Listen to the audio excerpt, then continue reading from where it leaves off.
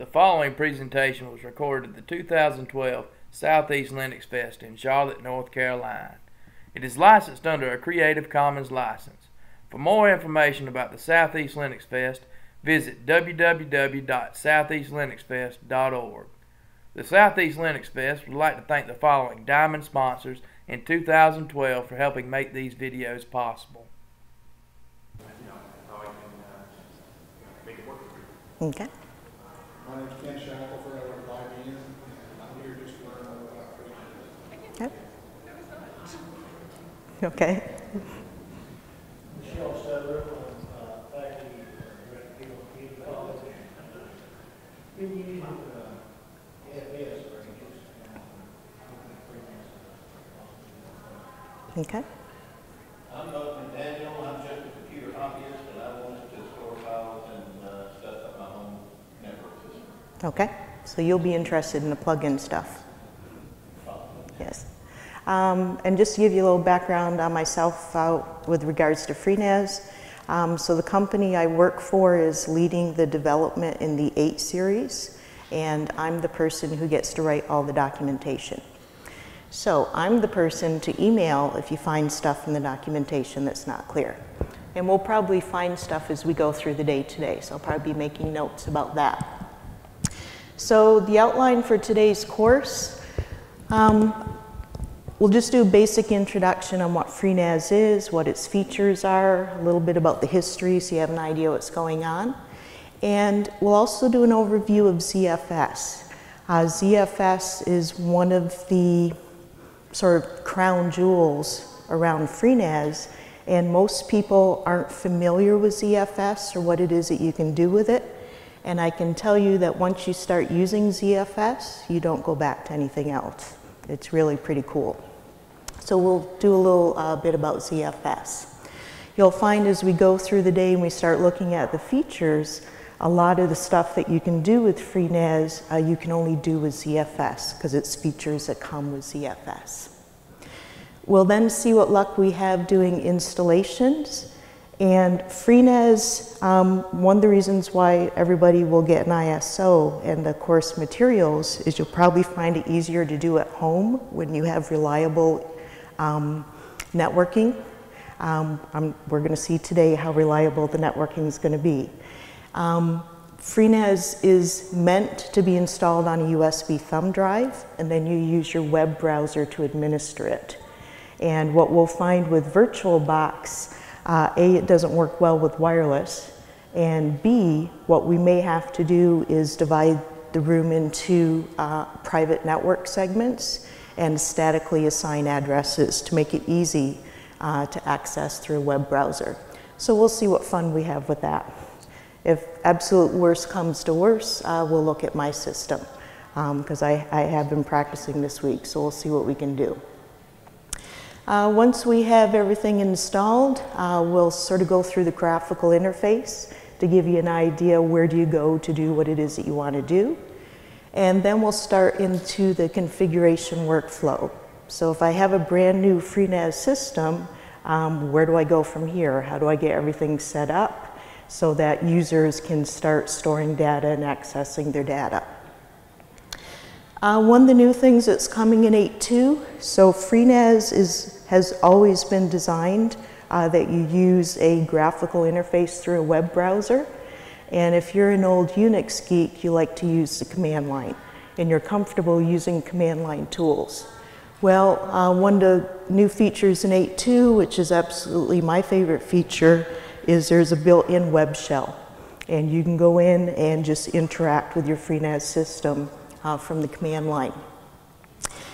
We'll also talk about useful command line utilities, and this is the part where we'll probably add to the course notes. I'm so used to knowing what to do on a FreeBSD system, I can't even think of what's useful for someone who's thinking, how do I do this? So we'll probably start adding commands for people that want to know what command do I use to accomplish this. And then towards the end of the day, we'll get into the plugin architecture, a little bit about the design, how it works, and then we'll install some plugins, and you'll get to see how cool it is to actually interact with them. So that's basically the lineup for the day. Once we get to the hands-on part, I won't have this up anymore, but the PDF for today's course is on that thumb drive, so feel free to follow along using that. Okay. So we have a whole bunch of table of contents. Some of the stuff that you should be able to get out of this course by the end of the day, you should be very comfortable performing an installation, and you'll see that it's not rocket science, it's actually pretty trivial. We'll cover how to do an upgrade so that you'll know how to do that as new versions become available. Hopefully you'll be fairly comfortable with ZFS by the end of the day, so you'll know how to create volumes, when to use data sets and zvols, and how to create those and set them up. You'll be able to create user accounts, as well as we'll do an overview of how to import existing account information from either an Active Directory domain or an Open LDAP domain. Important, you'll know how to save your configuration. And also manage some other cool features about ZFS. So how to create snapshots, how to replicate them to another system, and we'll talk a bit about ZFS scrubs, why you want them and how to schedule them. We'll then install the plugins jail and install some third-party software plugins. And because plugins are new, it's going to take a while for people to create plugin software. So in the meantime, I'll show you how to install FreeBSD packages and how to install FreeBSD or compile FreeBSD ports from within the plugins jail. So that way you still have access to software before people create plugins for it. Okay. So we'll do a little bit of an introduction to FreeNAS. That's very small to see, so you may just want to follow along on yours, and I probably will ignore it altogether and just ramble on. So feel free to interject questions as we go along. So FreeNAS has been around since about 2004, and it was originally created as one of those projects that scratched the itch of a developer. So he wanted a way to make a quick and dirty storage appliance. So he took an existing FreeBSD firewall called MonoWall, and he turned that into the FreeNAS project. So he created a PHP web front end where you could go in and configure the device. And it became very popular very quickly. And people started doing all kinds of funky things with their NAS appliance. So they were installing all kinds of software and using it. And it very quickly got a very large community. What happened over time, though, is it became obvious that MonoWall was not a good platform to begin with. PHP has its own security risks, and all the stuff that was being added into it, we were starting to get into bloatware. And it was getting very difficult to keep up with things like security advisories and that sort of stuff.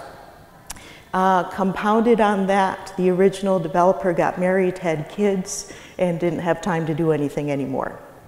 So he was going to say, I can't do this anymore, what are we going to do with this? We really should be redesigning this because it's turning into a very big piece of software. So at that point, a couple of designs came out. So one of the developers forked off into something called Open Media Vault, or OMV. This one is based on Debian, and it's a GPL licensed. And a lot of the original FreeNAS users didn't like to see it moving away from FreeBSD based under a BSD license. At that point, IX Systems started another fork, and that became FreeNAS 8. And more recently, the original FreeNAS, one of the developers has forked it into something called NAS for free. So right now there's about 3 forks. So we're doing the FreeNAS 8.1, which is the new design, tight core, plug-in architecture to install what you want. That's what we're covering. If you go to the freenas.org website, you'll see what versions are out there. So right now, if you're running FreeNAS in production, you want to use the stable release, and that is 8.0.4 patch 2, so P2. And if you drop by the BSD booth tomorrow, we're giving away those CDs so you can get a copy of the latest production release. It's important if you're using FreeNAS that you use the latest release. It doesn't matter whether it's NAS for free, OMV, or FreeNAS 8.0.4. Some of you may have heard that there were 2 very severe Samba vulnerabilities in the last month. And you need, if you're using Windows shares at all, you need to be fully patched against that. There was also a critical OpenSSL vulnerability in the last month, and that's going to affect your access to the web GUI. So you do want to be running patch 2 to make sure that you're fully patched. We're working today with the 8.2 series. This is the one that introduces the plug-in architecture. If you're going to test that on a testing system or in VirtualBox, you can use the one that we have today, which is the latest revision as of this week, and sometime next week Beta 4 should be out, and that will be the most recent one. You don't want to run it in production though until it becomes release, so we're not quite in release candidate status yet. You'll know that the plug-in architecture is stabilized once we get out of beta and we start calling them RCs. So that means it's a release candidate, everything is frozen, we're just looking for bugs before we do release. So we sort of follow the FreeBSD schedule that way. Let's see, so that's the 8.2 series. Have a whole list of FreeNAS core features, so the NAS part itself. So typically, when you're looking at a storage appliance, you want to see what compatibility am I going to have the clients on my network, so what type of shares can I create. So you can create shares using AppleTalk or AFP, CIFS or Samba for Windows. We have NFS shares, which are basically supported by any type of client. You can set up both unencrypted and encrypted FTP. You can do SFTP, SSH, TFTP if you're storing the images for your appliances in the network, and also iSCSI if you want to mount raw devices in the network. When it comes to setting up permissions, we support both NFS Unix-style permissions as well as Windows ACLs. So if you're using Active Directory and you have the extended permissions, it supports that. You can either create your users and groups manually, or if you already have an Active Directory server or an Open LDAP server in your network, you can import the existing information, so you don't have to recreate those users. When we get into file systems, to the client, it doesn't matter what file system is used on the storage appliance, as long as they can connect to that data and they have permissions to do what they need to do. You have a choice of either UFS, which is the Unix file system used by FreeBSD, or you can use ZFS. If you're using UFS, it's version 2, which supports things like extended attributes, NFS version 4, so you're getting those sort of things. You can also set up mirrors, stripes, RAID 3. With ZFS, you're going to get more possibilities, so we're going to talk about the ZFS type of RAID, which offers benefits beyond traditional hardware RAID as well as UFS RAID. And you can also do things such as set up quotas and compression and create snapshots, so what the file system looks like at that point in time. And we'll be covering those in more detail. What else do we got here? Oh, one of the things that's new from the traditional FreeNAS is you're not supposed to install on a hard drive anymore. You either install on a USB thumb drive or on a flash device. The reason for that is the operating system is meant to be separate from your storage data, and it really doesn't matter if you lose the operating system. If you lose the operating system, your storage disks have not been touched, and if you're a smart admin and have backed up your config, it doesn't matter. You just burn yourself another USB image, stick it in, and everything continues to perk along. So that's one of the reasons why we do a separation. So it doesn't matter if the OS dies.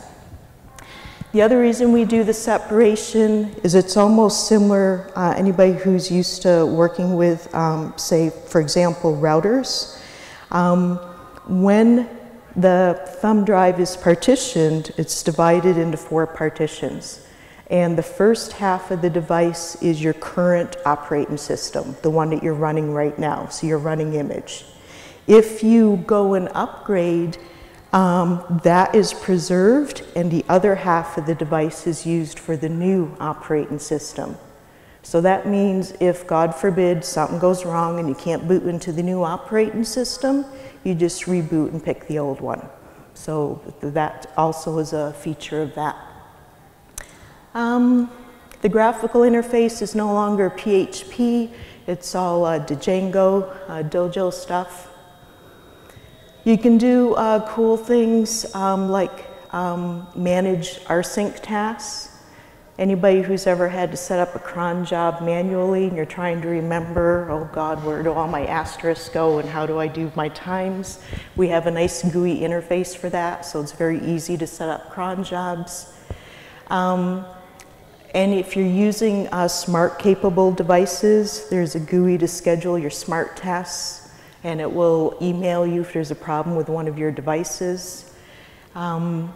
There's a UPS GUI, so if you're plugged into a UPS. We do have USB 3 support. It supports shadow copies, so as soon as you start creating ZFS snapshots, if you have Windows clients in your network, that backed up data appears as shadow copies, and it just sort of happens like magic, which is cool. And it's also fully localized. So we support, I think it's about 60 languages now, and if localization is something that you're interested in, we do have a Poodle instance at poodle.freenas.org, where you can go and see the status of your language. And Poodle, if you've never used it before, is basically through your web browser, you can go in and see what menus have been translated. And if there's a menu that's not translated, you just type in the translation. So you don't have to learn how to do .po files or any of the really, it's just a nice front end. You don't have to know anything technical. You just go in and do the translations. So that's some of our features. Okay, let's talk a little bit about ZFS. And this is where you'll definitely want to make sure you come home with a copy of today's PDF, because we have a lot of good links where you can do further research on ZFS. So ZFS was originally developed by Sun, which unfortunately means it's now owned by Oracle. ZFS has been around for a while, and it was designed to take the benefits of a file system as well as the benefits of a logical volume manager. So it's sort of both of those mixed in together. It was designed by a company that wanted to sell you really good hardware and a lot of hardware, so it's designed to be very scalable as far as hardware is concerned. And if you're used to traditional Unix formatting of disks, it takes a while to wrap your head around the way ZFS does things. So you don't go in and create things such as root and USR and var and that sort of stuff, so the stuff that you're used to doing. Instead, what you do is you create things known as storage pools.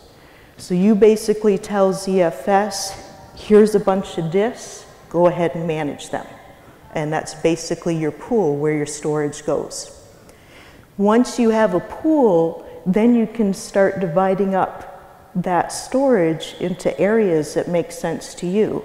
So we'll be talking a bit about data sets.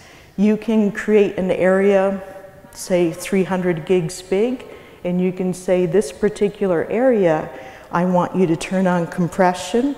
I want you to do reserve quotas. You can do things like that. There's a whole bunch of attributes you can set. So you basically divide your complete pool into areas that you want to use.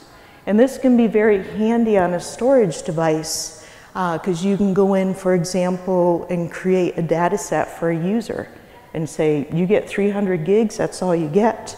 Your data will be compressed, and this is the permissions I'm going to set on your storage area. So you can do cool things like that.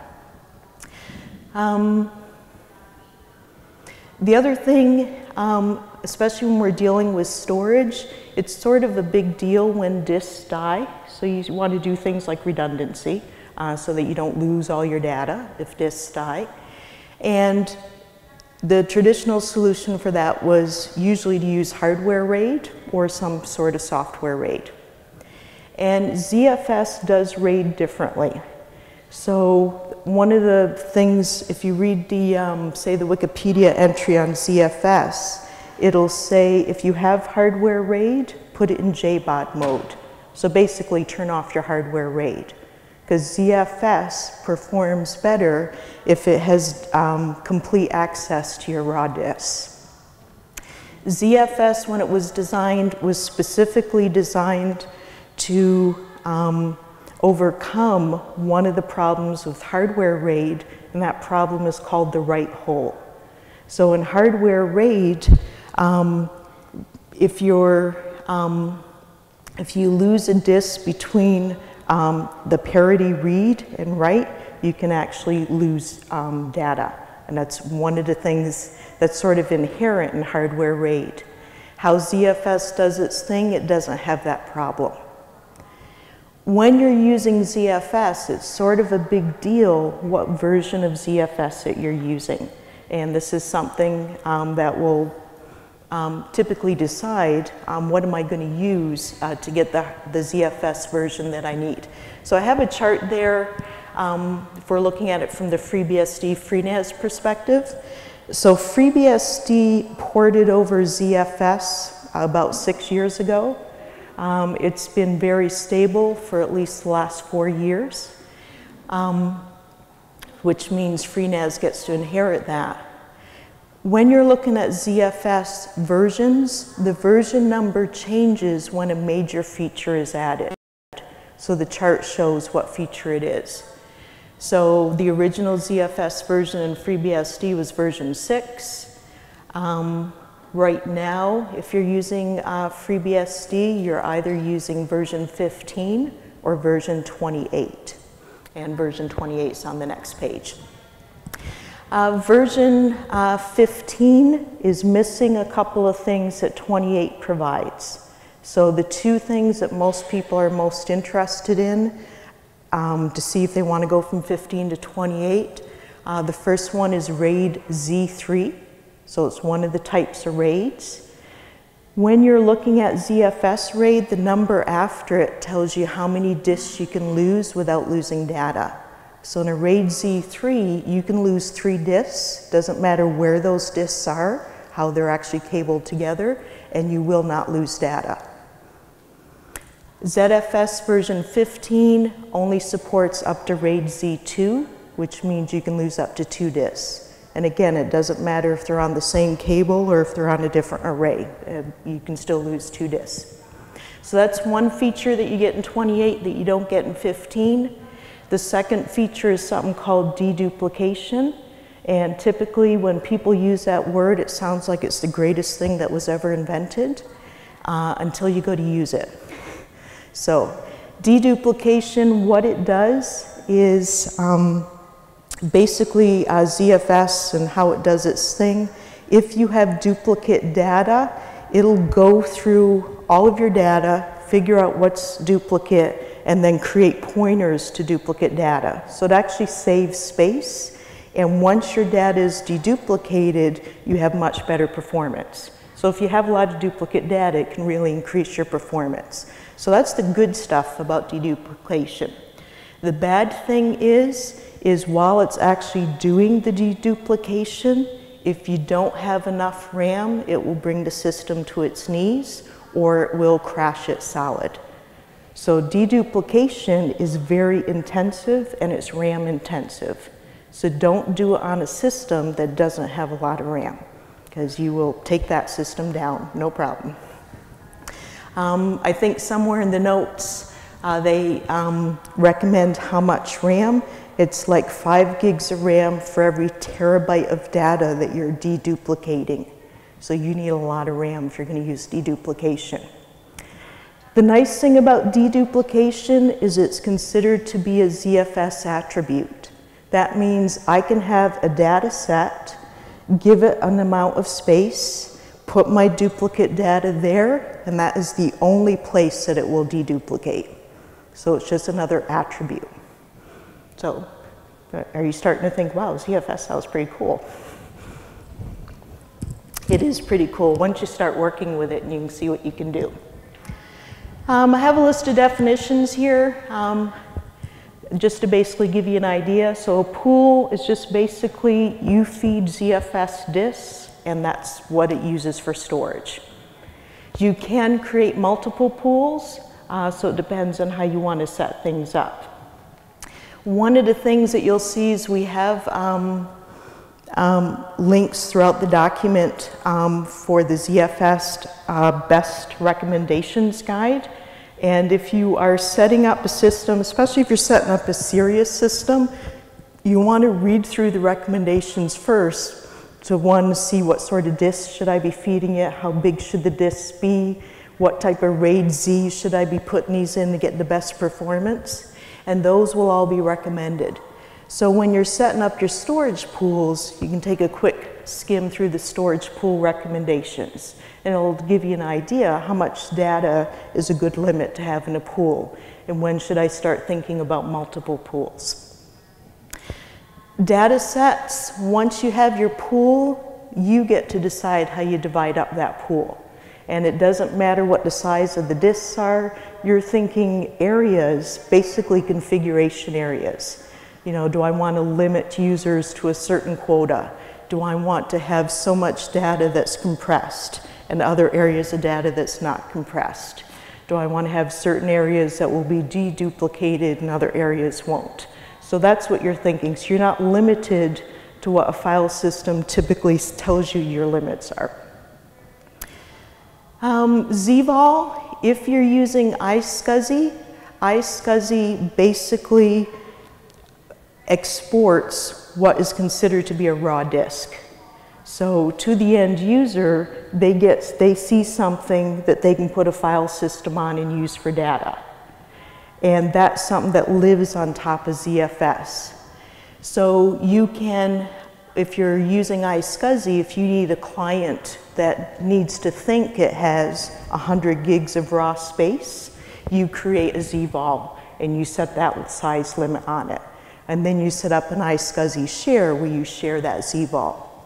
So this is an attribute of ZFS that makes it look like it's an unformatted disk, even though it's just an amount of space in your pool. Snapshots. Snapshots can be a very good part of your backup strategy. So when you take a snapshot, it's basically what the file system looks like at that point in time. So it's a snapshot. It's different than UFS snapshots. Has anyone ever made a UFS snapshot before? If you UFS snapshot a 2 gig file system, you get a 2 gig snapshot. So if you're sending that someplace else, it's great if you need to quickly back up a system or to recreate a system, just have a snapshot, but they take up a lot of space. When you create a ZFS snapshot, it takes up 0 space. And it's just how ZFS does its thing. Snapshots, you can clone those snapshots and it will actually give you a writable copy of what the system looked like at that point in time. And as you start changing data, that's when it starts taking up space. Okay, so snapshots, you can take a snapshot every 5 minutes of a 100 gig system, and the only thing that's really taking up space is your changes. So snapshots are really cool. And then that's what a clone is. So a clone is a writable copy. So the snapshot itself is read-only. So if you want to actually change the data, you create a clone. Deduplication we already talked about, and yes, it was 5 gigs of RAM per terabyte of storage to be deduplicated.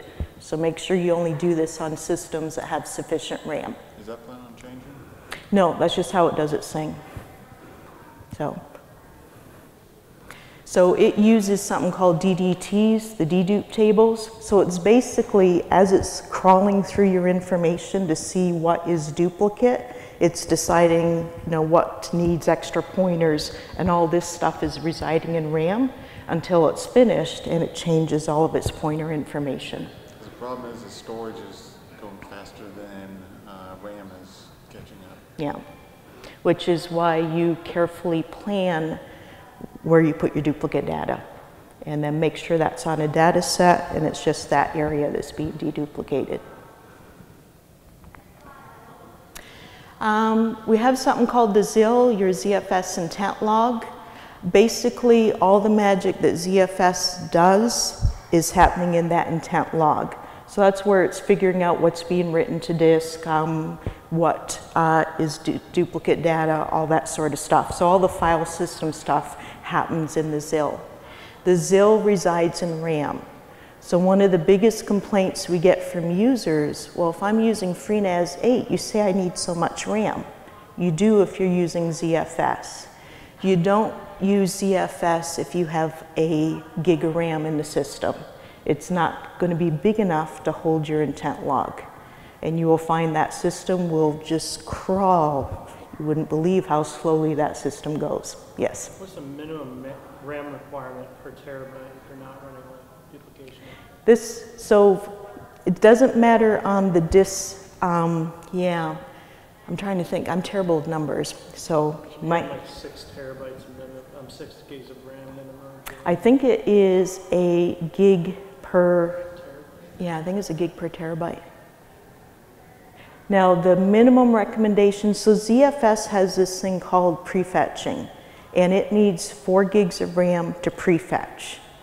Now that means if you have 4 gigs of RAM installed, it's not going to prefetch because your OS resides in RAM and some other stuff resides in RAM. You really need 4 gigs of usable RAM, which means you're pretty well installing 8 gigs to get that. So if you have less than 8 gigs of RAM, you'll have to really think, do I want to use ZFS? And if I do, I know that I really should be thinking better hardware down the line because it's going to slow things down. So I build you up on all the cool things you could do. And then we get to the reality. Yes, you're going to need decent RAM. And the reason you need it is because of the ZIL. You also have something called L2ARC. And this is an on-disk cache. And how you do L2ARC, if you have critical data, depends upon your version of ZFS. So right now, FreeNAS is using ZFS version 15. And if you lose your L2ARC, you may have lost your data. So that means if it's critical data, you mirror your L2ARC. When you get to version 28, it has a mirrored L2ARC built in so that you don't have to, dedicate a device to be a mirrored L2ARC. And the only thing that can happen is if you lose, say if you were to lose an L2ARC, you might lose the last 8 seconds of writes. So that's with version 28. In the FreeNAS 8 series, once 8.2 is out the door, we're going to immediately have an 8.3 to bump everybody up to ZFS version 28. We didn't want to do that plus to plug in architecture in one release. We figured plugins was enough. So we were waiting for FreeBSD 8.3 to come out, and that came out in April. Then we get to scrubs. So scrub is one of the neat things built into ZFS. It's the reason why ZFS wants direct access to your hardware. It can actually do similar to a memory scrub or a mem test. It'll go and see if you have bad sectors or bad data written to disk. Once the scrub happens, it'll let you know if you have bad areas, and typically that's a clue that you're starting to have a problem with one of your disks, and you may want to think about a replacement. We'll show how to schedule scrubs. Scrubs aren't RAM intensive, they're IO intensive. So you should not be doing a scrub on a Monday morning at 10 o'clock when all your users are accessing their data. Do it Sunday, at 3 in the morning or whatever. And the default is to schedule it for a Sunday. When we get into what can I actually do with my disks, you can still go in and stripe, set up stripe with your disks. This will obviously be the fastest, but a stripe does not provide redundancy. You can set up mirrors, and on the next page we have some links on how to decide what sort of performance redundancy am I looking for. And you can stripe mirrors, which makes them much quicker. It supports things like RAID 6, RAID 10, RAID 20, all the different types of RAIDs that you can do when you start getting into striping things. But typically people are looking more at the RAID Zs. So the RAID Zs are the ones that aren't subject to that write hole, and the number tells you how many disks you can lose. And with ZFS, it never matters where that disk is physically cabled, so there's no limitation. If I lose 2 and they're on the same array, I've lost my data, so it doesn't care where they are.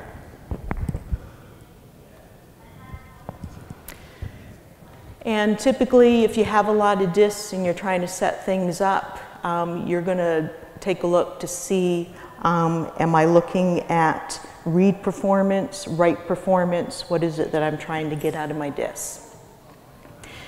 The other thing when you're setting up a RAID Z, if you have 40 disks, don't create a RAID Z out of 40 disks, even though you could. Your performance is going to suck.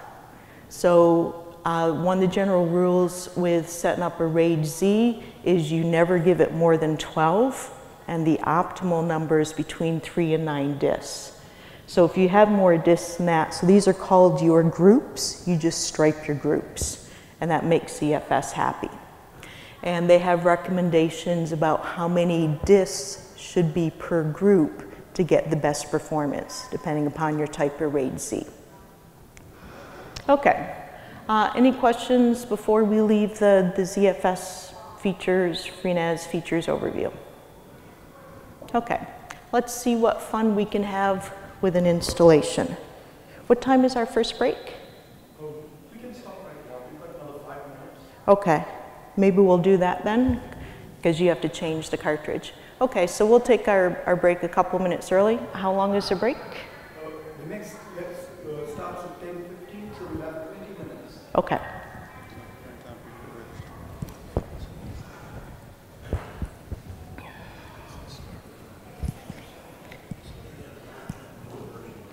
So the chart shows what feature it is. So the original ZFS version in FreeBSD was version 6. Right now, if you're using FreeBSD, you're either using version 15 or version 28. And version 28 is on the next page. Version 15 is missing a couple of things that 28 provides. So the two things that most people are most interested in to see if they want to go from 15 to 28, the first one is RAID Z3. So it's one of the types of RAIDs. When you're looking at ZFS RAID, the number after it tells you how many disks you can lose without losing data.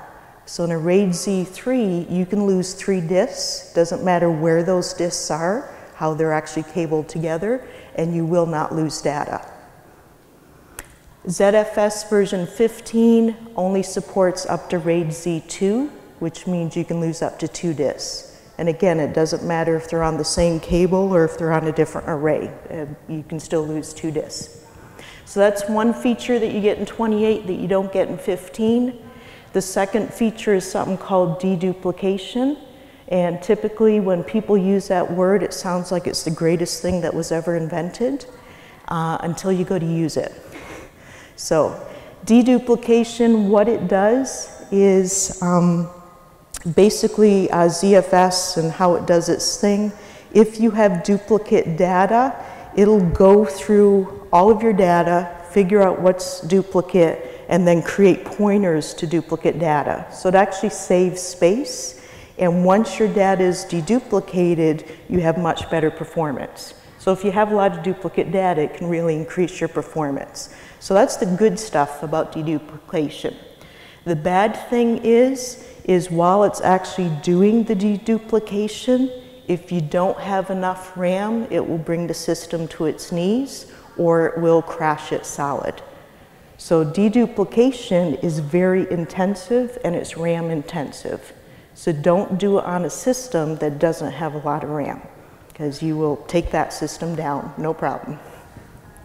I think somewhere in the notes they recommend how much RAM. It's like 5 gigs of RAM for every terabyte of data that you're deduplicating. So you need a lot of RAM if you're going to use deduplication. The nice thing about deduplication is it's considered to be a ZFS attribute. That means I can have a data set, give it an amount of space, put my duplicate data there, and that is the only place that it will deduplicate. So it's just another attribute. So are you starting to think, wow, ZFS sounds pretty cool? It is pretty cool once you start working with it and you can see what you can do. I have a list of definitions here just to basically give you an idea. So a pool is just basically you feed ZFS disks and that's what it uses for storage. You can create multiple pools, so it depends on how you want to set things up. One of the things that you'll see is we have links throughout the document for the ZFS best recommendations guide. And if you are setting up a system, especially if you're setting up a serious system, you want to read through the recommendations first to see what sort of disk should I be feeding it, how big should the disks be, what type of RAID Z should I be putting these in to get the best performance. And those will all be recommended. So when you're setting up your storage pools, you can take a quick skim through the storage pool recommendations. And it'll give you an idea how much data is a good limit to have in a pool. And when should I start thinking about multiple pools. Data sets, once you have your pool, you get to decide how you divide up that pool. And it doesn't matter what the size of the disks are, you're thinking areas, basically configuration areas. You know, do I want to limit users to a certain quota? Do I want to have so much data that's compressed and other areas of data that's not compressed? Do I want to have certain areas that will be deduplicated and other areas won't?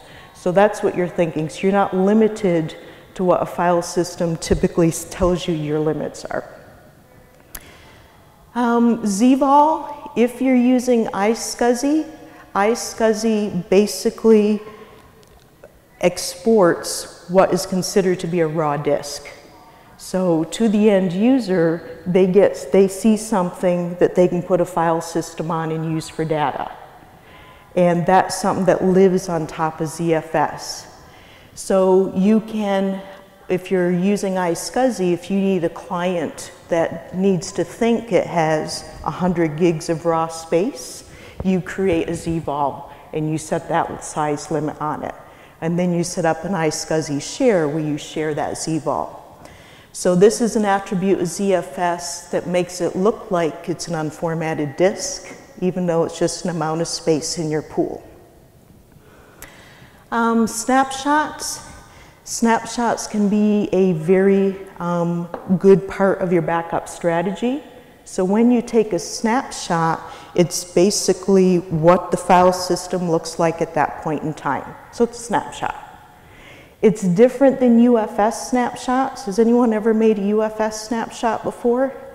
If you UFS snapshot a 2 gig file system, you get a 2 gig snapshot. So if you're sending that someplace else, it's great if you need to quickly back up a system or to recreate a system, just have a snapshot, but they take up a lot of space. When you create a ZFS snapshot, it takes up 0 space. And it's just how ZFS does its thing. Snapshots, you can clone those snapshots and it will actually give you a writable copy of what the system looked like at that point in time. And as you start changing data, that's when it starts taking up space. Okay, so snapshots, you can take a snapshot every 5 minutes of a 100 gig system, and the only thing that's really taking up space is your changes. So snapshots are really cool. And then that's what a clone is. So a clone is a writable copy. So the snapshot itself is read-only. So if you want to actually change the data, you create a clone. Deduplication we already talked about. And yes, it was 5 gigs of RAM per terabyte of storage to be deduplicated. So make sure you only do this on systems that have sufficient RAM. Is that plan on changing? No, that's just how it does its thing. So it uses something called DDTs, the dedupe tables. So it's basically, as it's crawling through your information to see what is duplicate, it's deciding, what needs extra pointers, and all this stuff is residing in RAM until it's finished, and it changes all of its pointer information. The problem is the storage is going faster than RAM is catching up. Yeah, which is why you carefully plan where you put your duplicate data, and then make sure that's on a data set and it's just that area that's being deduplicated. We have something called the ZIL, your ZFS intent log. Basically, all the magic that ZFS does is happening in that intent log. So that's where it's figuring out what's being written to disk, what is duplicate data, all that sort of stuff. So all the file system stuff happens in the ZIL. The ZIL resides in RAM. So one of the biggest complaints we get from users, well, if I'm using FreeNAS 8, you say I need so much RAM. You do if you're using ZFS. You don't use ZFS if you have a gig of RAM in the system. It's not going to be big enough to hold your intent log. And you will find that system will just crawl. You wouldn't believe how slowly that system goes. Yes? What's the minimum RAM requirement per terabyte if you're not running like duplication? So it doesn't matter on the disk. Yeah, I'm trying to think. I'm terrible with numbers, so you might. Like 6 terabytes minimum, 6 gigs of RAM minimum. I think it is a gig per. Yeah, I think it's a gig per terabyte. Now the minimum recommendation. So ZFS has this thing called prefetching, and it needs 4 gigs of RAM to prefetch. Now that means if you have 4 gigs of RAM installed, it's not going to prefetch because your OS resides in RAM and some other stuff resides in RAM. You really need 4 gigs of usable RAM, which means you're pretty well installing 8 gigs to get that. So if you have less than 8 gigs of RAM, you'll have to really think, do I want to use ZFS? And if I do, I know that I really should be thinking better hardware down the line because it's going to slow things down. So I build you up on all the cool things you could do. And then we get to the reality. Yes, you're going to need decent RAM. And the reason you need it is because of the ZIL. You also have something called L2ARC. And this is an on-disk cache. And how you do L2ARC, if you have critical data, depends upon your version of ZFS. So right now, FreeNAS is using ZFS version 15, and if you lose your L2 ARC, you may have lost your data. So that means if it's critical data, you mirror your L2 ARC. When you get to version 28, it has a mirrored L2 ARC built in, so that you don't have to, dedicate a device to be a mirrored L2 ARC. And the only thing that can happen is if you lose, say if you were to lose an L2 ARC, you might lose the last 8 seconds of writes. So that's with version 28. In the FreeNAS 8 series, once 8.2 is out the door, we're going to immediately have an 8.3 to bump everybody up to ZFS version 28. We didn't want to do that plus to plug in architecture in one release. We figured plugins was enough. So we were waiting for FreeBSD 8.3 to come out, and that came out in April. Then we get to Scrubs. So Scrub is one of the neat things built into ZFS. It's the reason why ZFS wants direct access to your hardware. It can actually do similar to a memory scrub or a mem test. It'll go and see if you have bad sectors or bad data written to disk. Once the scrub happens, it'll let you know if you have bad areas, and typically that's a clue that you're starting to have a problem with one of your disks, and you may want to think about a replacement. We'll show how to schedule scrubs. Scrubs aren't RAM intensive, they're I/O intensive. So you should not be doing a scrub on a Monday morning at 10 o'clock when all your users are accessing their data. Do it Sunday, at 3 in the morning or whatever. And the default is to schedule it for a Sunday. When we get into what can I actually do with my disks, you can still go in and stripe, set up stripe with your disks. This will obviously be the fastest, but a stripe does not provide redundancy. You can set up mirrors, and on the next page we have some links on how to decide what sort of performance redundancy am I looking for. And you can stripe mirrors, which makes them much quicker. It supports things like RAID 6, RAID 10, RAID 20, all the different types of RAIDs that you can do when you start getting into striping things. But typically people are looking more at the RAID Zs. So the RAID Zs are the ones that aren't subject to that write hole, and the number tells you how many disks you can lose. And with ZFS, it never matters where that disk is physically cabled, so there's no limitation. If I lose 2 and they're on the same array, I've lost my data, so it doesn't care where they are.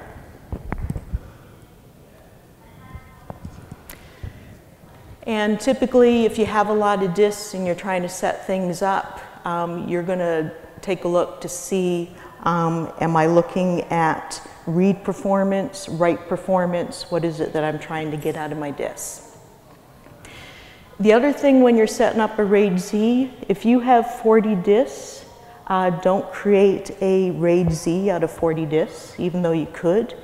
Your performance is going to suck. So one of the general rules with setting up a RAID Z is you never give it more than 12, and the optimal number is between 3 and 9 disks. So if you have more disks than that, so these are called your groups, you just stripe your groups, and that makes ZFS happy. And they have recommendations about how many disks should be per group to get the best performance, depending upon your type of RAID Z. Okay. Any questions before we leave the ZFS features, FreeNAS features overview? Okay, let's see what fun we can have with an installation.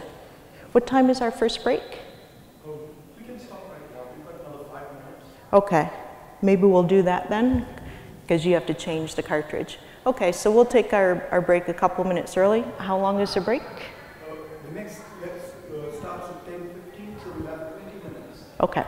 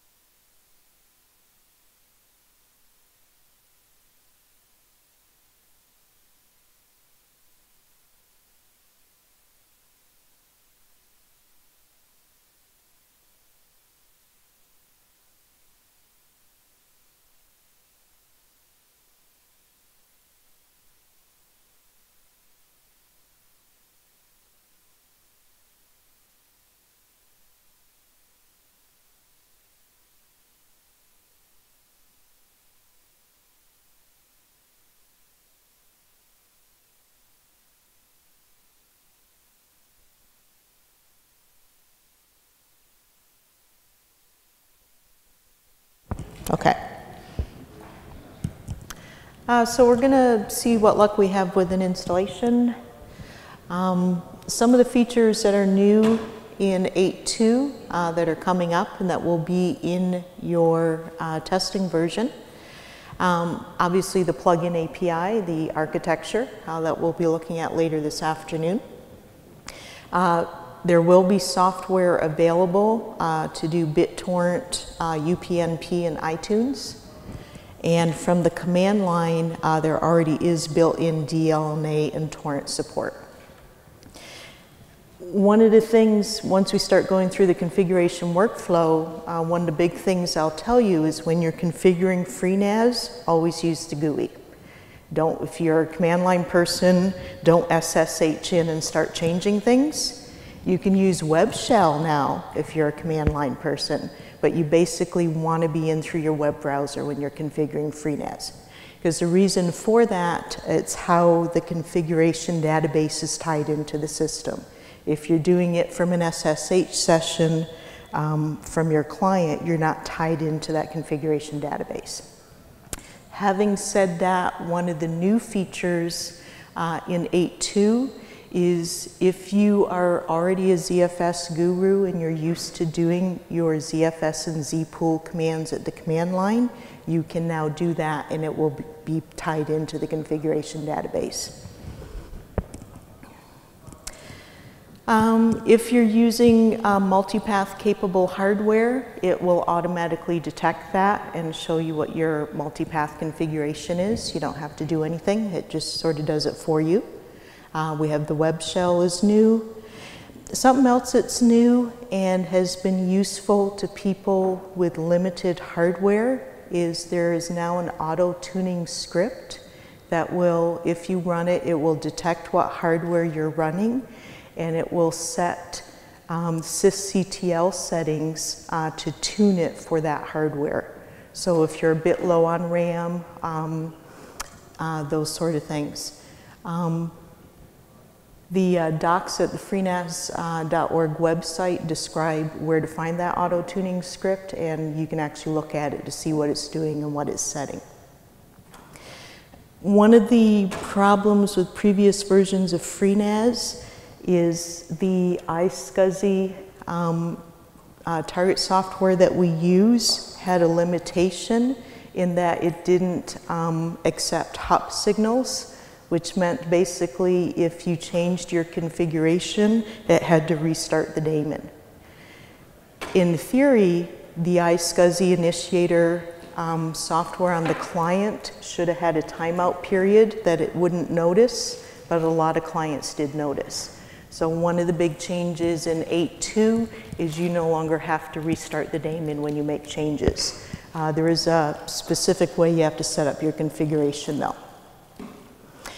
I'll leave this in the PDF for you, just the hardware considerations. So typically the hardware depends upon if you're using ZFS or not. So if you're going to be using ZFS, you're going to be installing on better hardware. FreeNAS supports both 32 and 64-bit systems. If you're using a 32-bit box, you're going to be limited in your RAM just by the design, by the architecture. General rule with FreeNAS, if you're using ZFS, stick in as much RAM as your hardware will let you put in there. You are going to need either compact flash or a USB flash device because it's not designed to install the OS on a hard drive. It doesn't mean it won't let you do it, but if you do, you've lost the use of that hard drive. So this is a 2 gig operating system. If you install it on a 100 gig drive, you've just used up that whole drive to install 2 gigs worth of data on it. So don't install it on a hard drive. We got the hardware list if you're looking at disks and controllers. What else do we got here? Network interfaces. We've found that Realtek really sucks. So if you want good performance, don't use an onboard Realtek. You know, you're just not going to get network performance out of it. If you're buying a network interface and you want good performance, we recommend Intel or Chelseo. Both of them we've had very good luck with. In the real world, if you're downloading FreeNAS, if you go to the SourceForge website and there's a link there, there will be 3 different files that are available. The one that says upgrade, you obviously only download when you're doing an upgrade, and we'll talk a bit about upgrades. So you basically have a choice between an ISO file or an IMG file, an image. And typically, it's not what we're doing in the lab today, but typically you download the IMG file, you use some sort of DD command, and you write it directly to your USB device. If it's a thumb drive, you plug it in and away you go. Because we're working in VirtualBox and you have to go through hoops to use IMG files in VirtualBox, we'll be using the ISO, which is another method that people can do.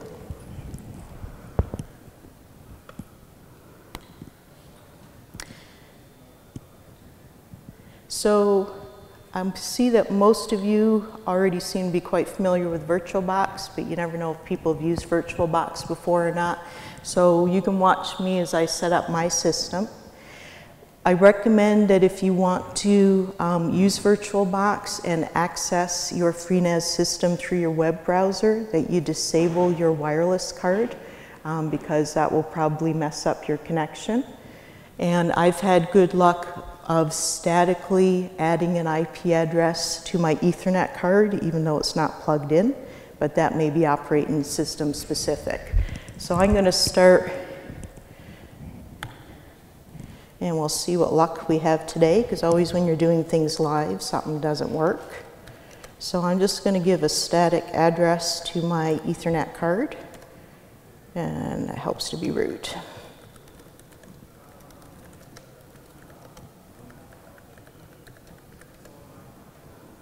And then set up a VirtualBox setting. So if you've never set up VirtualBox before, or just want a refresher, you can follow along. So when you're selecting the operating system type, select BSD, because it is based on FreeBSD. The amount of memory is going to depend upon what you have on your system. If you have enough RAM to put in at least 4096, if not, put in what you can. And then we're going to make our VirtualBox disk images.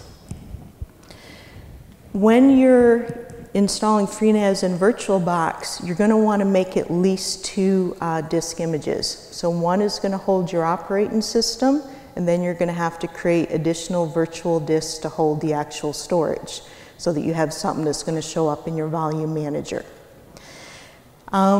Real world, when you're installing FreeNAS, it takes up 2 gigs of space. If you're using a USB thumb drive, we recommend at least 4 gigs, because a lot of 2 gig drives, especially the cheaper ones, don't give you 2 gigs worth of space. And they'll give you like 1.86, it'll install, and then it won't boot.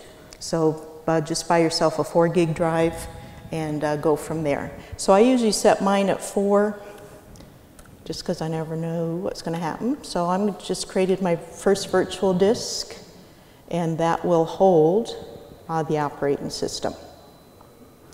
Once I've done that, I can go into storage and create additional disks. And I'll be doing these for storage.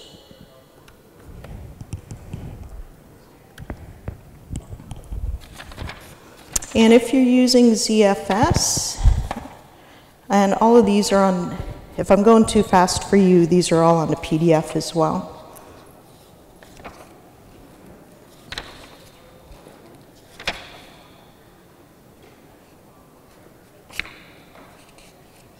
There was a size limit for ZFS.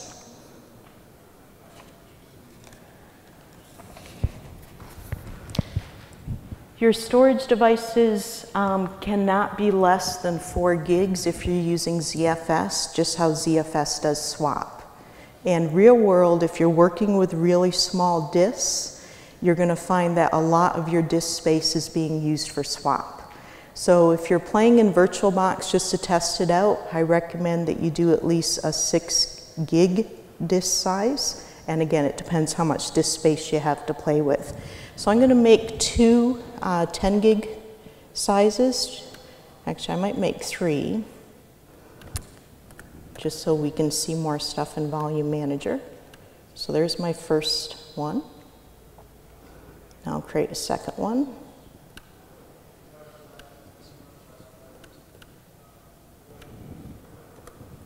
So these are going to be for storage.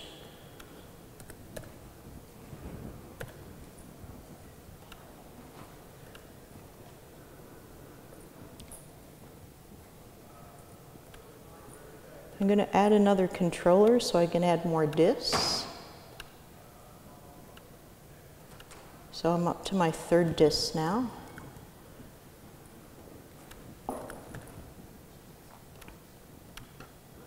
And for the fun of it, I'll add a 4th disk. Reason why I'm adding a lot of disks is we're going to find out when we go to create our volumes. What you can create depends upon how many disks you have to feed it. So whether you're going to get a Stripe or RAID Z1, RAID Z2. So I'm up to 4 disks now. The other thing I need to do is I need to tell it where the ISO is. If you're installing, let's see what we got here. You may find it quicker to run the ISO from disk. It's quicker than doing it from the CD, but you can also select to use your CD drive if you have the CD inserted. But I have it on my hard drive, so I'm going to do it from the hard drive. So I've created a 4 gig disk to hold the OS, and I have 4 10 gig disks to be used for storage. The other thing that I need to do, at least in this version of VirtualBox, the default is to use NAT. You won't be able to use networking unless you changed it to bridged adapter. And you'll want it to point to the interface. So in this case, it's the one I put the static IP on.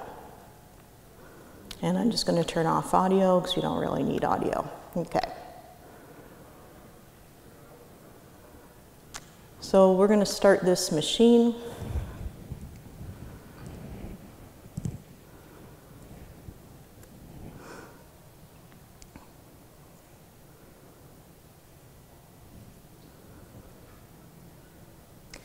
So it's anybody who's ever installed FreeBSD before, if you're used to the old sysinstall menu, it looks sort of like it.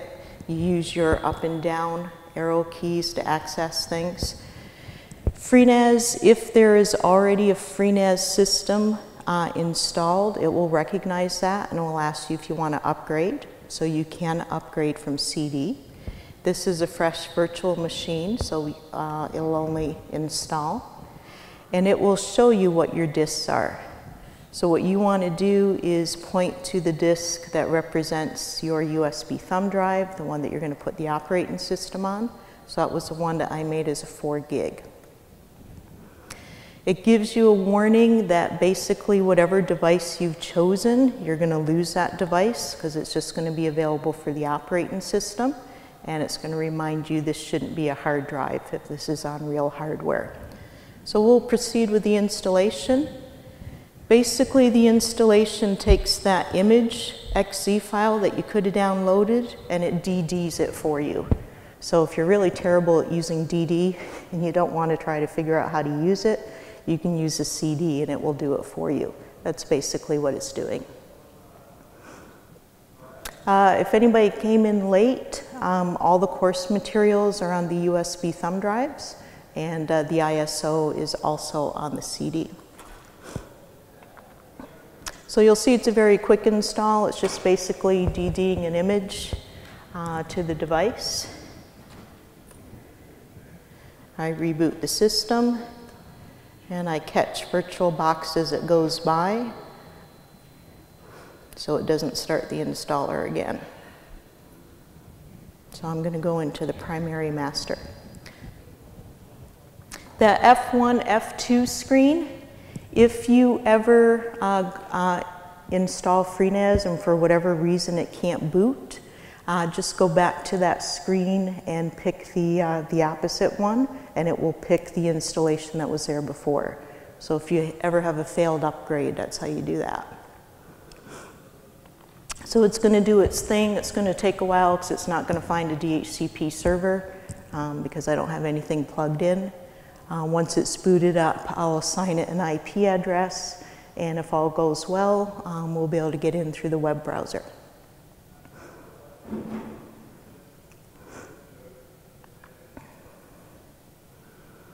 So it's just going to look for a DHCP server for a while.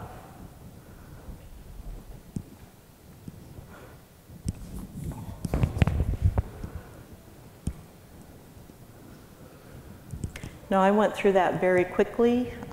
Did anybody have any questions? Did I miss you on how to set up VirtualBox?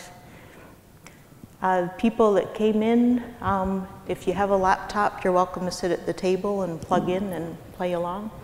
Okay.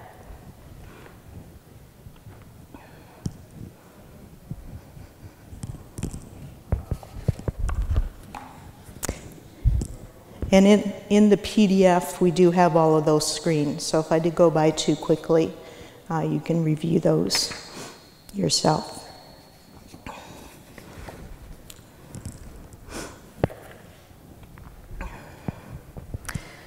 Real world, if you're plugged into the network, it grabs an IP address and it will tell you what IP address you can use in your browser to access your installation.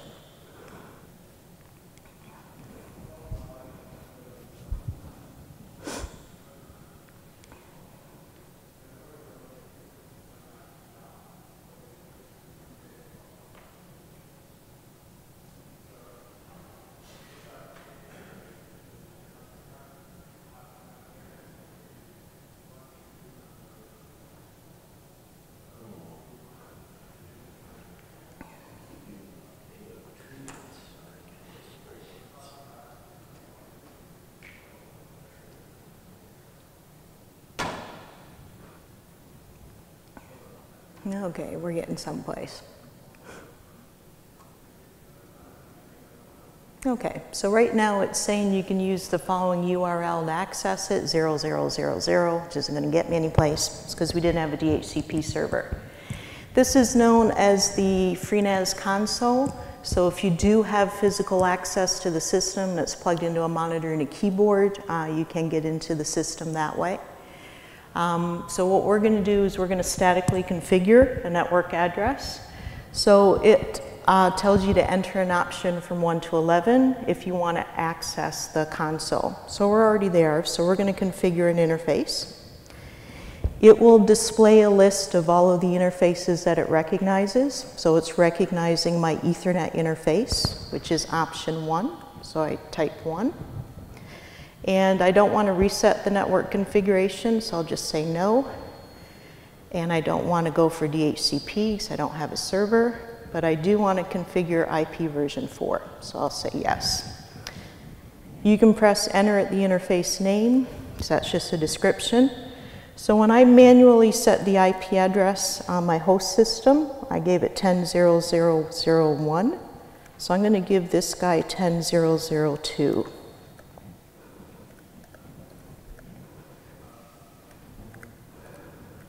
And I'm going to give it a /24. Actually, I better give it a /8. I don't want to do IP version 6. And it says try 10.0.0.2 in the web. So we'll see what luck we have.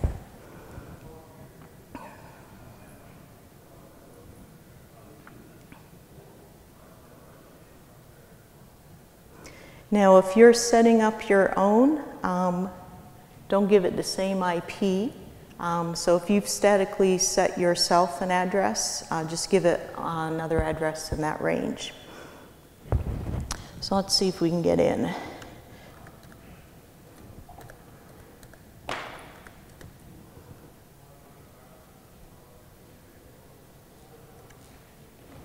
Yeah, it's taking a while.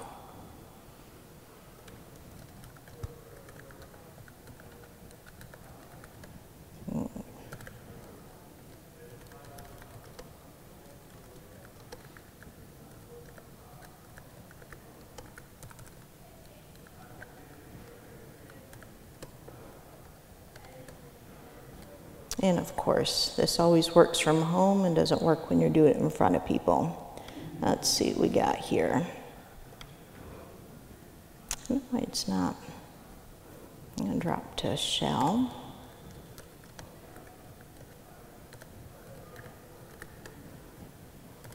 Just make sure I don't have something mold in my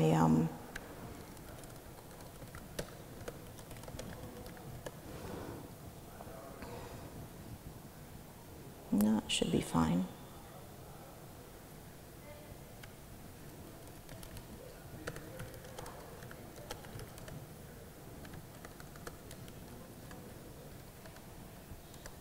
So this will be a much more exciting demonstration if we can't get it to, I don't know why it's doing that.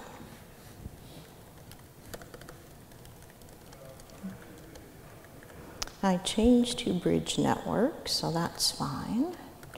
5.0.0.0.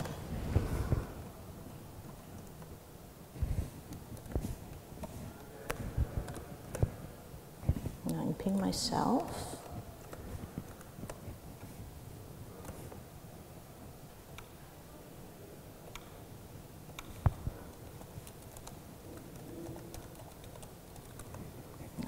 Myself.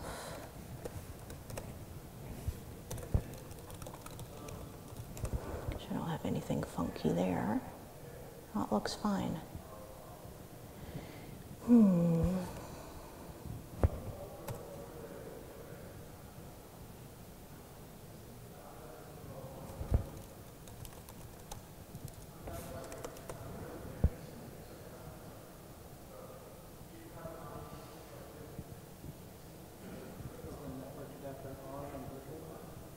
Yeah, it was. Yeah.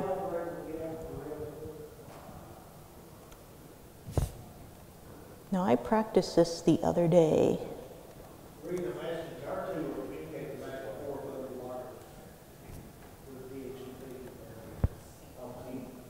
Yeah, I hate doing it through wireless though because it's so.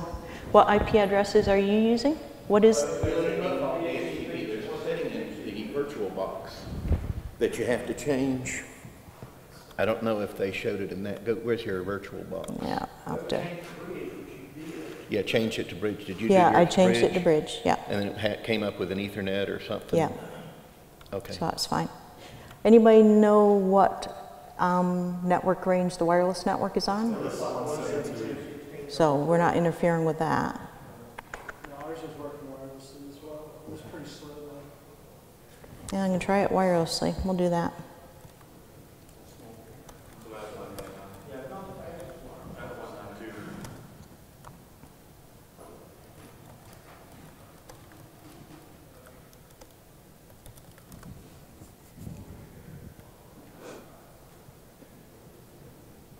So we're self-public? Yeah.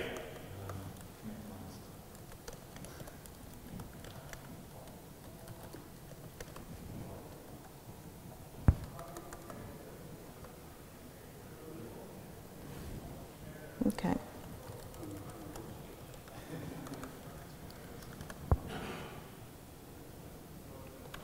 Yeah, we'll see what happens here. So I'm going to reboot this guy.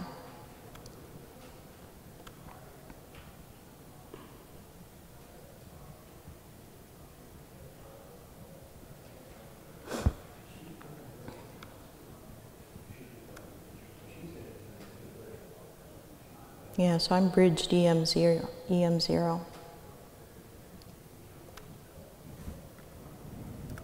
Okay, and we'll see what luck we have.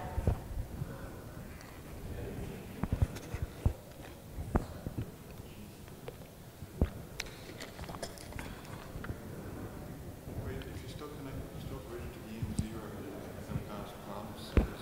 Yeah. He's on wireless. Good point.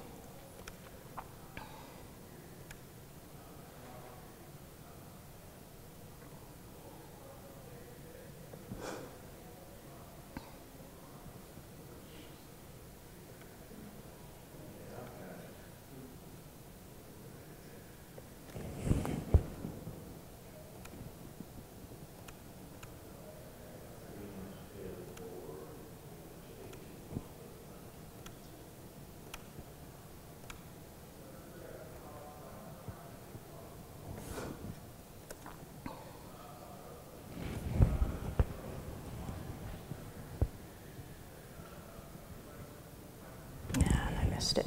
Sorry. Yeah.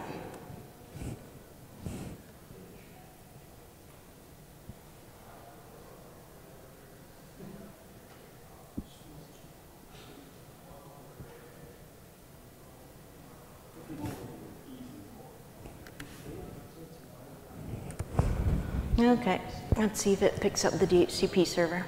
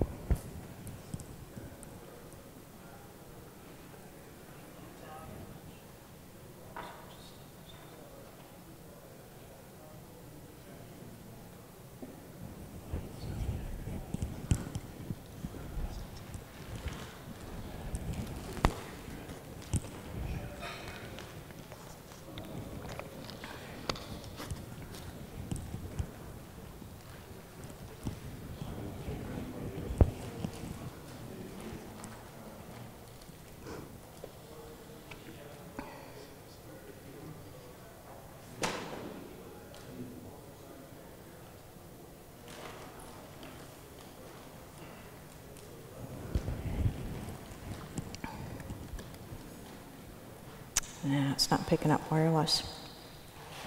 Yeah, I don't think that's going to work. Sorry? Is that interface set to DHCP and FreeNAS, or is it still statically assigned? No, it has an address, my WLAN 0, but it's not. No, the interface within FreeNAS, is that still statically assigned? Yeah, it's still, But it's not picking up the WLAN 0. That's the problem. I'll try giving it an address. No, but then it would still be EM0. No, because it's bridged. Just Yeah, I'll try it. you should just set the EM0 interface in FreeNAS to DHCP. Which it was. So I changed it to WLAN 0 instead of EM0. No, there's only one interface in the FreeNAS virtual machine because VirtualBox only presents one interface. And so VirtualBox is the one that does the bridging. So you shouldn't change anything within FreeNAS. Just change it back to a DHCP address because you statically assigned it at 10. Right. Yeah, let's say it's Ethernet, so the VirtualBox can.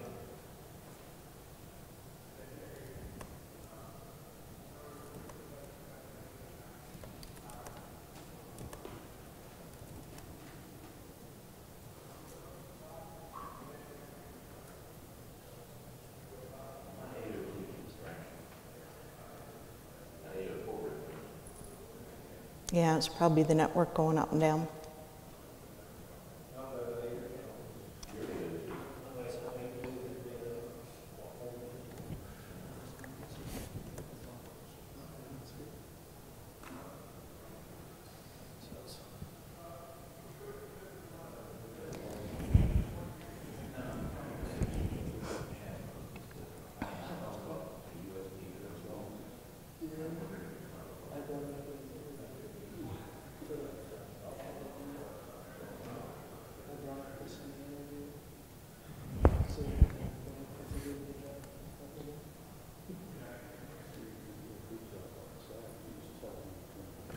Yeah, I don't know why it didn't pick up the EM0. I'm gonna put you down.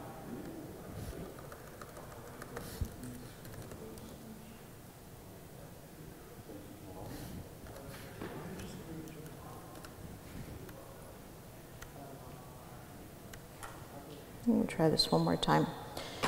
Is anybody able to be up on the internet? Okay.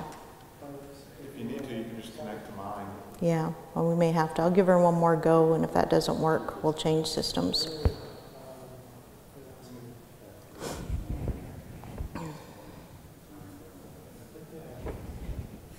Yeah.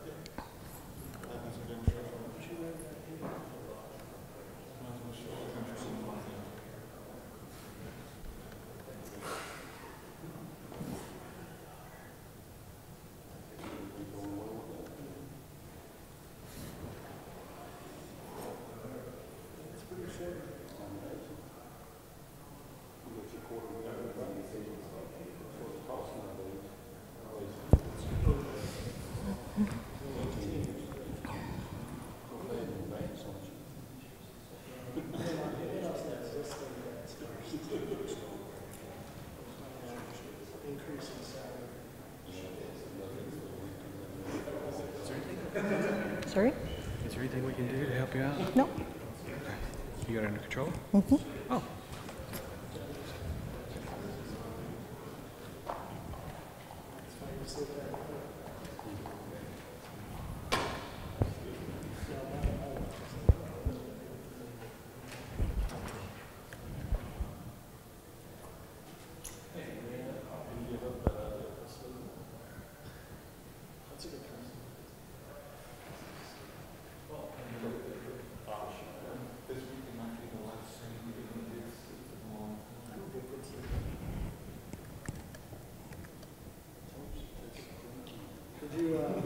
Did you originally reset the network? Is that what you did before you rebooted? What's that? What did you do before you rebooted? You just reset the network? Yeah, I disabled my wireless and went back to my Ethernet. Yes.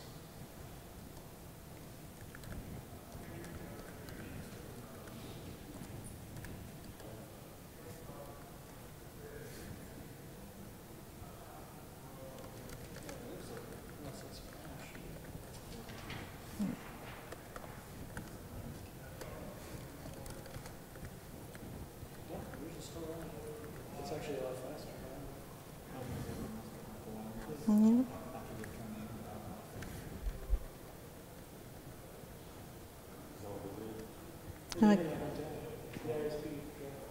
So yours is still connected? Yeah. Knock on wood? Okay, let's try yours then.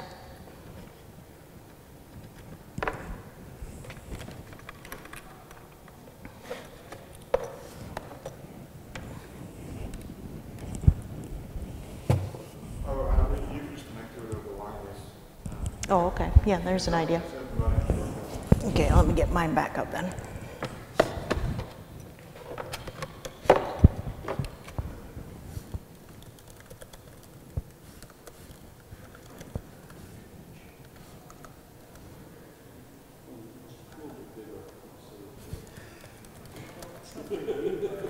There's the address over there. Okay, so what's the address? 1633 94.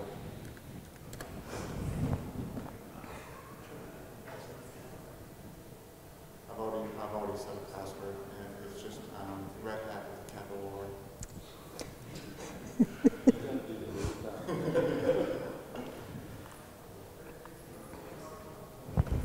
I'll see. There we go. Okay, so normally the first time you access your FreeNAS system, you do not get prompted for a username and password. It just lets you in. So one of the first things, do you want to come in and you can just come in and log in? Sorry, yours hasn't been set yet. What's your IP? 131.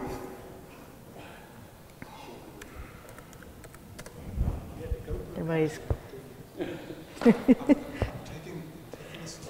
Now that is what you want your FreeNAS system to look like though, because that's the first thing you do is you go in and you set it. So the first time you access FreeNAS, you'll see a screen similar to this, and you'll also get this nice big flashing red alert there. That's our alert system. And there is a critical message saying that you have to change the password for the admin user. So the original design in FreeNAS 8 was there was a preset username and password for you, and because that's a known value and people tend not to remember to change passwords, it was considered to be more secure to not set defaults and to give you that red flashing message saying go ahead and do this. So it is the first thing you should do. Otherwise, anybody who knows the IP address of the FreeNAS system and can get to it can go in and do anything to your FreeNAS system. So the first thing you do is you go to the account and the admin account.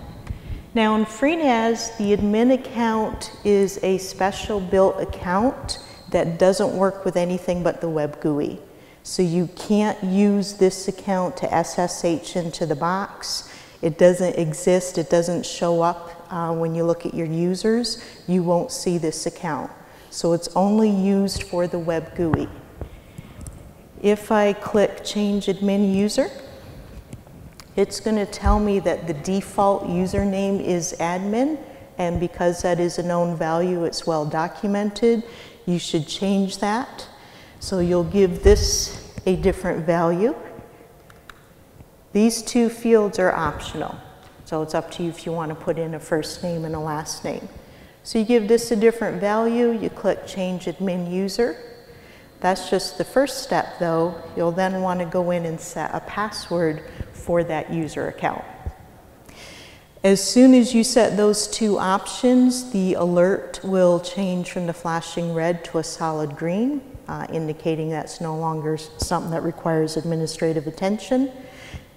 And if you go and log out, you'll see that login menu that we saw before. When you're setting the password, you'll notice there's a box here called Change Root Password as well. Because the admin account is not the same as the root account, it's up to you whether you want to have a password on the root account. By default, there isn't one. And if you leave that default, it means root can't get into the system. So if root tries to SSH in or whatever, it's just gonna keep giving error messages because there's no password set on that account. So the default is to set both to the same value. Personally, I think that's a terrible default. I always uncheck that box, and I don't log in as root. Simple as that. Now in the FreeBSD world, typically, if you're dealing with things like SSH, root logins are disabled by default, and that's the same on FreeNAS. And even if you go in and find a box to turn on root logins, the password is not set by default, meaning that it will fail. So we discourage people, don't turn on root logins and don't set the root password. The only time you set the root password is if you do have an administrator who does SSH into the box. What you want to do is give that user SU access. You want them to have the ability to switch to the root user account when they need to do something administrative. So that's sort of the FreeBSD way of doing things. To do that, when you create a user, and a lot of people get confused by these screens. So they're well documented in the documentation, but nobody reads the documentation until something doesn't work. So there are rare people out there that read everything first and then go in and do things, but that's not how people work. So a lot of people, if you're a FreeBSD person, you know that you have to be a big wheel to become the super user. So you live in the wheel group. If I'm creating a user who I plan to be able to SSH in and SU to root, I do not pick wheel out of the primary group. So you'll notice by default this drop down is blocked. The default in FreeBSD when you create a new user is a group of the same name is created as well. That's called their primary group. And typically that's fine, that's what you want to do. If I specify a primary group thinking, well, I want to put them in wheel, that will not do what you want it to do. That's going to fail. One of the built-in security measures for FreeBSD is if a user's primary group is wheel, they are banned from doing SU, because typically it's thinking that some sort of script has gone in and made a user account for that purpose. So the default should be leave them to make their own username, the same as the group name. What you want to do down here is the auxiliary groups are the extra groups that you live in. This is where you put the user into wheel, and now that user, if they SSH in, has permissions to SU. So that's where you give that permission. This is not the full thing though, because when you SU to become a super user, it prompts you for the root password. And if you have not set the root password, they're not going to be able to authenticate. So going back to this screen, if you want these two to be different passwords, which is a good idea, go to View Users and change the password for root. By default, there is no password, so you're really setting it for the first time. So that's what you want to do if you have users SSHing in that need to SU. So that's the first thing you do when you get into a FreeNAS system. So that's in the PDF as step number 1. The second thing you want to do is you want to set the administrative email address. So FreeNAS has been set up, again, if you're used to administering FreeBSD systems, you know that there are daily, weekly, and monthly emails that get sent to root. And they do things like security checks and tell you your disk status and how much disk space is being used, that sort of stuff. So this is emails that the root user should be reading every day. The other thing that FreeNAS adds to that is the whole alert system. So the alert system is really handy if you happen to have your browser up and you're looking and you notice something red flashing. But if you've set up the system and then you forget about it for 6 months, you want to know if a new alert has been issued. Because typically it's going to tell you something like one of your smart tests indicates that you have a pending disk failure. Or let's see, a ZFS scrub has found errors and wants to tell you about that. So you do want to be receiving that information. That information is automatically sent to the root user, but nobody's going to see it if you don't set an email address for the root user. So give that the administrative email address so that you're getting those emails as they're generated. So that's the second thing you do on your FreeNAS system. Next thing you want to do, especially when you're configuring the system for the first time and you start turning on services and maybe there's a problem and the service doesn't start, you're going to know right away that's what's happening. And the reason for that, if you turn on something called console logging. So in the system, you're going to want to check out your settings. There are some interesting settings in here. And in the advanced field, you have something called show console messages in the footer. And that's off by default, but if you turn that on and press save, you basically get the output of tail -f varlog messages. So your varlog messages are going to scroll by.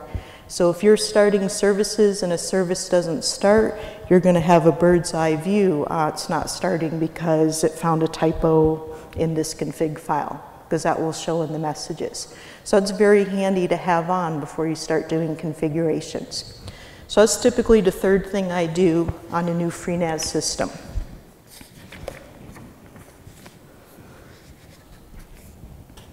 Once you've set your administrative username and password, you've set your email address, so you know you're going to get emails, and you have console logging, you're ready to start playing with the system. So while we have it here, we'll just do a quick overview. So you'll notice FreeNAS is divided into areas. So we have our tree menu here. For those of you who actually do read documentation, the documentation is set up to follow the flow of the tree menu. So if you're going through system and you want to know, what can I do in system settings, you'll find that in that section of the documentation. So the documentation itself covers every screen in the FreeNAS interface, what all the options mean, and what sort of values you can put in there. So it is good to refer to, especially if you're configuring something for the first time. It's something you haven't used before. So we have a tree menu, which you can expand all and collapse all. You'll notice as you start opening screens, tabs will be added here, and if you start opening a lot of screens, you'll get a lot of tabs. So you can close tabs as you need to. For those people who don't think tree-wise, you can also use the buttons up here, and it will show you the same things, but they're just laid out a bit differently. To give you an idea of the things you can do, so if we take a look at account, and a lot of these we're just sort of giving an overview before we get into the configuration workflow. A lot of these give you an idea of where you go in the tree to do things. So if you need to create users and groups, you do so in the account section. And that's if you're manually creating users. The system contains settings that basically apply to the whole system. So we won't be showing how to do cron jobs today, so I'll just do a quick overview so you can see what that screen looks like. If I want to add a cron job, I basically get to select when it happens, and I don't have to play with those asterisks in that config file. Now, it's the same as setting up any cron job. So you can either set it up on a per user basis, so you can make a user cron job, or you can make a system cron job. We got 5 minutes, okay. Whenever you are creating cron jobs, you always refer to a command, and you always give the full path name. And anybody who's created cron jobs before know it doesn't work the way you intended if you don't give the full path name. And you always test whatever command or script that you're cronning before you cron it to make sure it actually does what you want it to do. You can give it a short description, then you can select your minutes, hours, the day of the month, the day of the week. The other thing you can do with cron jobs, especially if you're testing them, if you've already made a cron job but you don't want it to run, just uncheck the enabled box. It won't delete the job, it just won't run it. And then when you're ready again, you can turn it back on. Any cron jobs you create will show up under View Cron Jobs, and you can have as many cron jobs as you want. NTP servers. NTP is a big deal if you're in an Active Directory or an LDAP network, because we're dealing with time-sensitive applications. By default, your FreeNAS system is already set up to use the FreeBSD NTP servers. You can go in and view those settings or edit them, or you can go in and add your own NTP servers. It's important if AD or LDAP is on your system that the domain controllers are using the same NTP servers as your FreeNAS system. So if you have your own servers, you're going to want to go in and change those. Reporting is something that's going to look different in the RC and the release. We're actually redoing the whole reporting mechanism because people wanted to be able to support plugins. So we're using RRD, but we're only using a subset of graphs. So they're making the GUI more modular so you can plug in the RRD graphs that you want to see. By default, it's going to show your system load, your processes, your network interface traffic on a network interface basis, your disk usage on a disk basis. So it does show a fair bit of graphs. 2 minutes. rsync. We're going to show you how to create an rsync task. The smart tests, we do support smart. So if your disk supports smart, you can say what sort of test you want to do. And you do have to understand what the tests do, because some tests actually disable the disk while the test is running, and some will put a lot of load on a disk. So you do want to understand what the tests do, and we have links to what the tests do in the documentation. But then you can also go and say when you want the test to run. And I think I'll leave sysctls and tunables for after the break. So how long is the next break for? Is it for 15? Okay. So we'll continue the overview of the screens when we come back from break.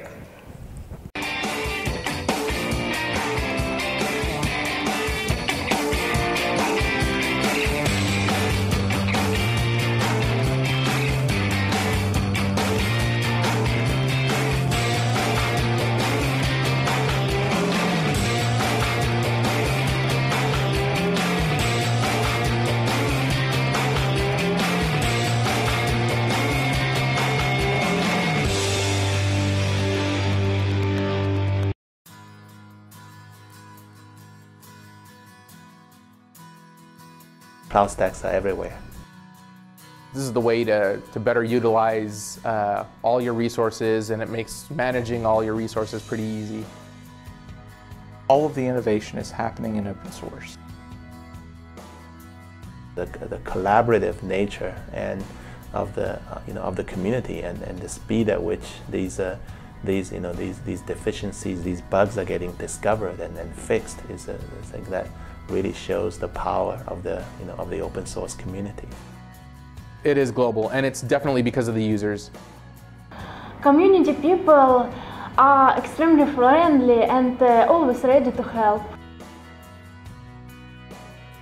If you go onto IRC any day, you'll see these guys helping each other out, and they're all doing it like in a selfless manner. The product is transparent for everyone. Everyone can look at the code base. Everyone can see how Cloud Stack is being built. Nothing is proprietary. Everything is open. In many ways, it's absolutely vital to the ongoing health of Cloud Stack. The most exciting event in recent memory for me was our first developer boot camp. And our call gave people, I think, maybe 2 weeks notice to come attend. I was expecting 25 or 30 people. So we ended up with 87 people and had to go get more chairs into the room twice. Everything within cloud computing is commodity and is open source. And so I don't think that you'll see anywhere where open source is not pervasive in cloud computing. And so I think it's an assumption. I think when you talk about cloud computing, you're really talking about open source cloud computing. CloudStack is a robust solution for large deployments. You have dozens of data centers and thousands of servers in each data center. These hardware is going to fail, and CloudStack is designed to handle, number one, that mass scale. Number two, it's designed to handle the failure that inevitably happens in large deployments. We started working on CloudStack over 4 years ago, and it was the original set of people working on it. Had a background of delivering software to telcos and service providers. Lots of QA, lots of users actually using it. High availability is the key feature. Multiple hypervisor support, different network models. You can pick up whatever suits you better. Cloud Stack Management Server can be deployed in different physical machines. It definitely has a huge footprint. It's being deployed everywhere. There's a major movie studio that they were using Cloud Stack. They were using it to transcode video, and I thought that was terribly fascinating. What I found more fascinating is what they did during lunch, where they would spin up 50 or 60 game servers. Then as soon as lunch was over, they would destroy all the instances and go back to doing real work. CloudStack is vast. It touches so many different aspects, and there's no one person that's kind of like a master of all those realms. I think Cloud Stack as a project is going to be one of the leaders, simply because it's some of the most featureful and robust platforms out there. I don't see any limits to the Cloud Stack.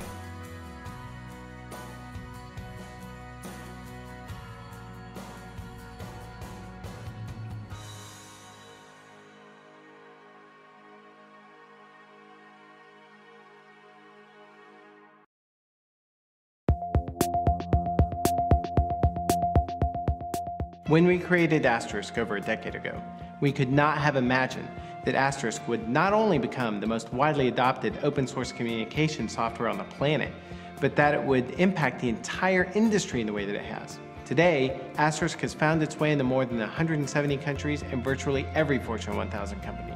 The success of Asterisk has enabled a transition of power from the hands of the traditional proprietary phone vendors into the hands of the users and the administrators of phone systems. Using this power, our customers have created all sorts of business-changing applications, from small office phone systems to mission-critical call centers to international carrier networks. In fact, there's even an entire country whose communications infrastructure runs on Asterisk. Digium has always been about creating technology that expands communications capabilities in ways that we could never have imagined. And that's part of what's game-changing about Digium. Today, we're doing it again, this time by introducing a new family of HD IP phones that extends control of the user all the way to the desktop. The launch of these new products represents the next phase in Digium's history of innovation. These are the first and only IP phones designed to fully leverage the power of Asterisk. When we first discussed our expectations for building a family of phones for use with Asterisk, our requirements were pretty simple. We asked the team to build the phones such that they were easy to install, integrate, provision, and use. I think you'll soon agree our engineers have delivered on that goal. User feedback is validating that when it comes to operation with Asterisk-based systems, including our own SwitchVox-based product, these are the easiest to use, best integrated, most interoperable products on the market today. The Digium family of phones will initially include 3 IP desk phones, uniquely designed to complement any Asterisk or SwitchVox-based solution. These phones are different for a number of reasons. First, they're exclusively designed for use with Asterisk. Secondly, we've made it really easy to auto-discover and provision the phones. Next, we've made it easy for the phones to access information inside of Asterisk, allowing tight coupling between an application and the phone. Additionally, we've created an applications engine that allows users and developers to create and run their own apps on the phone. And finally, we've done all of this at a very compelling price point. At Digium, we're always thinking of ways to give our customers the best value in business phone systems and also give them the power to create their own solutions for any communications challenge. We'll continue to push the boundaries, not only to make Asterisk cooler and faster and more technologically feature-rich, but to make Asterisk and VoIP communications even easier. And together, we'll change the way the world communicates. Again.